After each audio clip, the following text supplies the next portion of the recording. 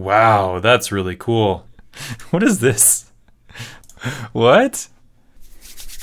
I'm super excited today because I just got this email from OpenAI. I applied for the DALL-E beta program, I don't know, probably like a few months ago. It looks like I finally got accepted. So I'm gonna try it out today. Now this is the first time I'm gonna use DALL-E. So I'm really excited about this because OpenAI has made some really cool products in the past. For example, GPT-3, which I actually made a video on a while back. So GPT-3 is a machine learning model that is text-based. So you can give it a question or a prompt and it'll respond to the best of its ability. And its responses are oftentimes very, very human-like. My understanding is that DALL-E takes text as an input and outputs an image, which is really cool. So without further ado, I'm gonna dive in. All right, here goes nothing. What should I do? An octopus driving a car. That's easy. It's gotta be easy, right? Oh, okay. Sort of? What? That's like, what? That's a person driving a car octopus. Okay, that's something. Here's a cropped octopus with a steering wheel. I don't know why is there percentages in all these? This is kind of interesting. It's an octopus with a driving wheel for a mount. What is all this text in here? All right, I'll take it. That's pretty cool. I mean, none of these are knock the ball out of the park, but why are these? I feel like part of this is getting cropped. It looks like all of these, it looks like there's some stuff that gets cropped off on the sides. I wonder if is that intentional? Okay, what else can we draw? Octopus in the style of Salva DALL-E. Since it's called DALL-E, it's got to do DALL-E well, right? I don't know about that. Ferris the rust crab doing karate. No. It's just giving me photos of crabs. They're not even ninjas.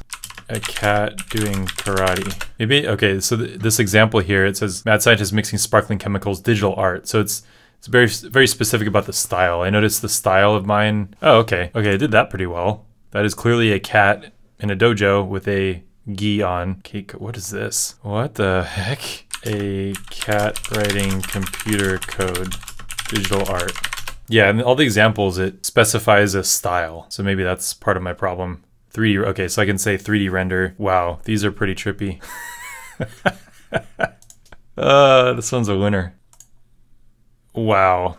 That cat looks like it has like a globe it has 5 eyeballs and it has a globe for its mouth. I don't know. I don't know what's going on in this one. I feel like it sees text and it makes up this random, completely arbitrary character system based on the training data. I guess some characters are normal, like this is this image.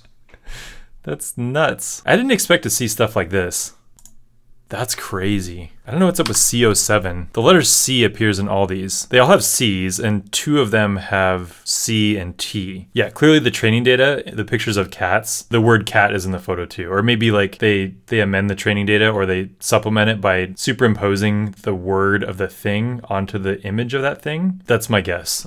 A very stressed out software developer. What is all this text? You can tell the guy's stressed and there's like a very minimalist style to it. It's got just the right brush strokes to let the viewer know that he's stressed. That's something a good artist would do, is be able to convey that he's stressed without using too many brush strokes. I don't know, I think that's crazy. 3D rendering of an octopus typing computer. I don't know why I'm doing a bunch of octopuses. This is really cool, but I don't think digital artists need to scramble to find another career path quite yet. Wow, these are pretty good. These are really good. You can tell it didn't just pull an image from the training data because like keyboard's kind of messed up. Yeah, there's a 3D, this one's a little better. Look at the keys, look at the characters on the keys. That's just, I'd love to know the story of why it comes up with those. The characters are this mush mash of various characters of various languages. This one's in the water. Oil painting of an octopus driving a race car.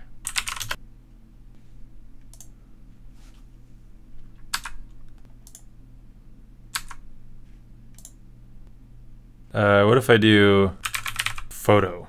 Why are these cropped? Or is that just like a consequence of the way the model works? Oil painting of a space octopus depicted as a nebula explosion. I'm getting inspiration from these examples. Wow. This one's pretty impressive, actually. I don't know if I'd hang any of these on my wall, but it's impressive. 3D rendering of a cat riding on top of a race car. That's pretty good. Yeah, that's a strong pass. Like, the cats look pretty messed up, but it got the gist of it. Salvador DALL-E style painting of melting clocks. I'm giving it a layup here. It should be able to pull this directly from the training data. Okay. Maybe that wasn't in the training data. This looks like something Salvador DALL-E would have made. Digital art of a beautiful beach on a different planet with many stars in the sky. Wow, that's really cool. Wow. These look nice. That is trippy in a good way. This is probably the most normal one. There's a comet in there. That's... wow. That one's really cool. I don't know when to specify the style and when not to. It seems like if you don't specify a style, it'll just pick one style and all the images will be in that style, as opposed to it giving you images of different styles in the results. What if we do isometric 3D rendering of a cyberpunk house? I would be impressed if it gets this one. I don't know if it's gonna know what isometric means. Wow, nice. I'm impressed by that. Okay, as soon as I stopped doing like octopuses, I feel like the quality of the results got a lot better.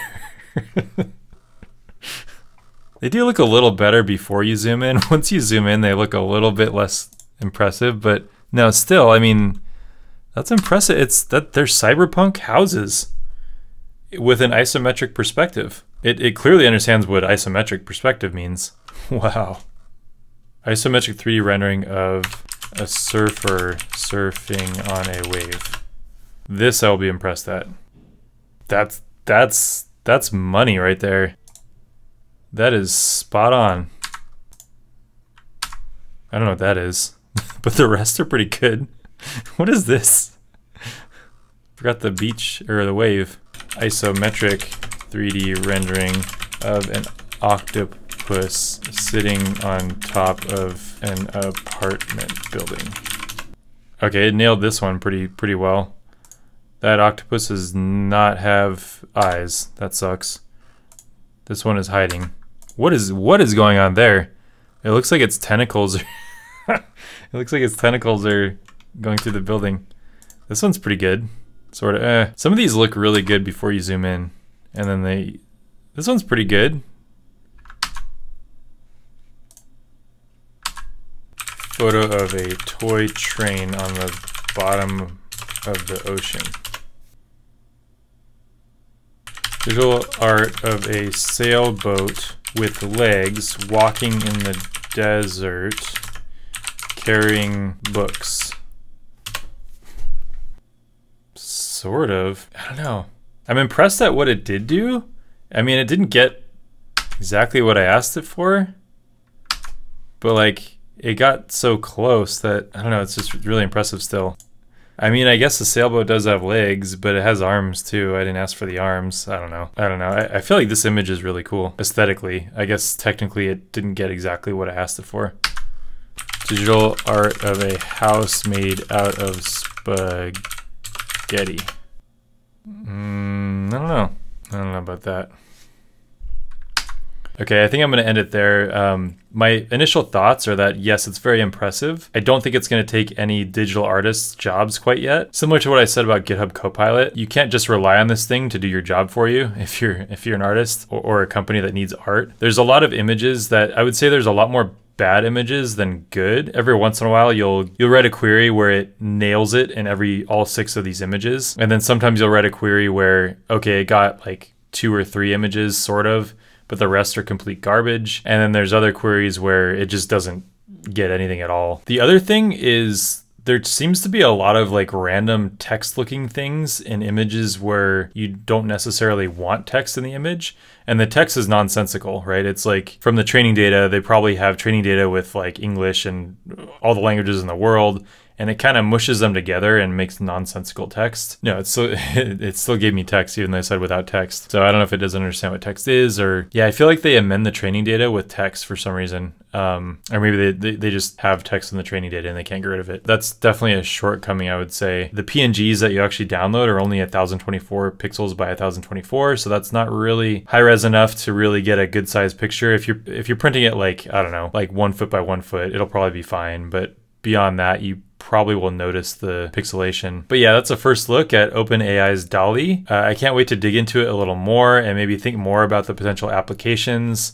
Maybe we'll write an integration. I don't know. We'll see. But yeah, I hope you all liked it, and we'll see you in the next one.